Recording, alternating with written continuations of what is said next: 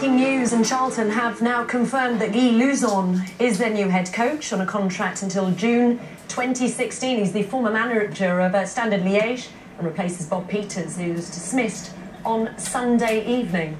That's right, Kirsten. The Charlton owner, who also owns Standard Liège, where Luzon did work, he's been speaking tonight. He said, I think the appointment of Guy Luzon is going to prove to be a very good one for the club. He says he regards him highly, Kirsty. He says he's a talented coach. He said there were lots of records broken during his first season at Standard Liège, and they had the best defensive record in the league. And he's a passionate man, and he'll give his all to Charlton. He says, let's hope the supporters get behind him. So the rallying call, if you like, to the Charlton fans tonight, get behind the new man, who is Guy Luzon.